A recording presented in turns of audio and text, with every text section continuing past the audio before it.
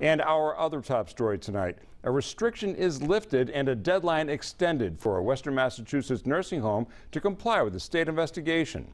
22 News I-Team reporter Ryan Walsh broke this story and has new information tonight. The Department of Public Health determined that immediate jeopardy no longer exists at JGS Life Care in Longmeadow, but the nursing home is still not allowed to admit new residents. The state has been investigating JGS Life Care since August, when 2 dementia residents were found trapped between the side rail and mattress of their beds. One of those residents was found dead.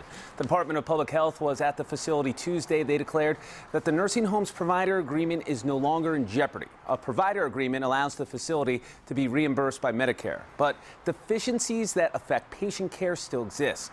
JGS Life Care has until the end of February to fix those problems, or it will lose its provider agreement. The nursing home also needs to submit a plan of correction to the state before it can admit new residents.